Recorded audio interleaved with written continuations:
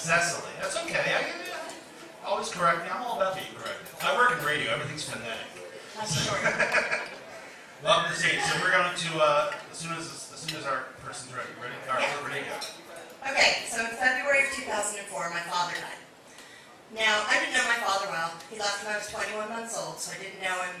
I met him 4 times my whole adult life. None of the times went well. Our relationship was based primarily on bad forwarded emails, mostly conservative from his part, mostly liberal from mine. So when I got the frantic phone calls from my sisters, my half-sisters, telling me he had died, I wasn't, terribly broken up, but I was a little surprised. My father had lived in an area of New Mexico called the Sweetwater Hills, which is east of Albuquerque, behind the Sandia Mountains.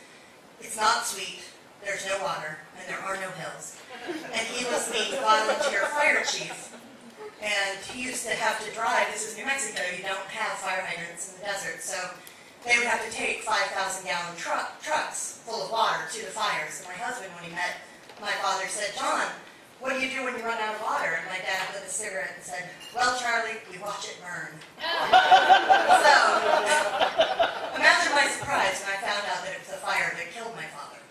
He was a alcoholic, he smoked, he had emphysema, he lit a cigarette while he was on 100% oxygen. COVID. Beautiful alcoholic death. So, I was, at this point, he had moved from New Mexico to Shreveport, Louisiana. And he'd done that because the lower altitude and the higher humidity was supposed to be better for his lungs, because, quitting smoking was clearly out of the question. So my husband and I bought plane tickets and went down to the funeral, and this was early February, and we couldn't fly directly to Shreveport because all the flights were booked, and we ended up flying into New Orleans, and you know what happens in New Orleans in early February? It's Mardi Gras. So everybody on the plane was wearing beads and holding up drinks and going, "Mardi Gras!" And my husband and I were like, "You wrong!" And, it was awesome because we're also sober, so that was so great. So we got to the hotel, and I went from it was just me and my mom growing up, so it's weird having these half-siblings, I have 3 half-siblings. So I went instantly from being an only child to suddenly not only having 3 half-siblings, 2 brother-in-law, a brother-in-law, a sister-in-law, and 6 nieces and nephews, but a stepmother. Because my father's second wife, who he married twice, was at the funeral. Unfortunately, also his girlfriend, who was in the house when it burned down, was there. So that was a little awkward. But we went to the funeral home. Now, Shreveport is just awesome if you've been there. Anyway, we went to the funeral home, and it was located in a Quonset hut, which is, like a big half-barrel building, and it had a banner on the front that said, and I shit you not, "Dignity doesn't have to be expensive." So we went in, and the funeral director was a redhead, and he had, again, I shit you not, he had a mullet.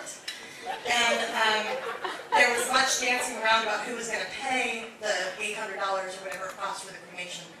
It was just kind of redundant at that point, but my husband and I ended up paying for most of it, which was ironic since my father had given me nothing except these blue eyes and a big nose. But, so we went back to the hotel and got ready for the funeral. And we went to the VFW hall where the funeral was going to be held, which was in another Quonset hut. And we're greeted at the door by the resident local veteran who was smoking through his tracheotomy.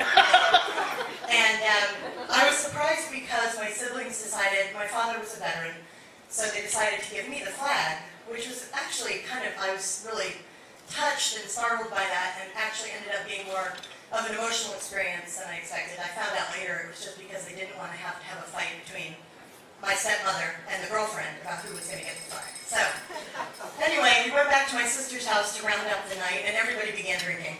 And it was crazy. I mean, everybody was drinking. And there was a fire. Now, in Shreveport, you can't dig because the pit fills with water.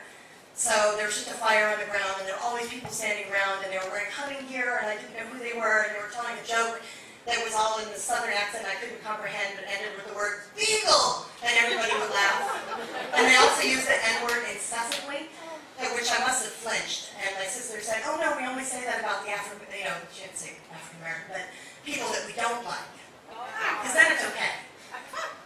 So, last thing that happened that was really the nail in the coffin of the night, so to speak, was, it was about 9 or 10 o'clock at night, my husband and I were trying to find an excuse to go back to the hotel, and the sprinkler went off. And I was like, why would you have a sprinkler go off at 10 o'clock? And my sister says, well, the water table is so high in Shreveport that the septic tanks fill up. So every time you flush a toilet, a sprinkler on your property goes off, spraying filtered septic water. And that was my father's funeral. Thank you.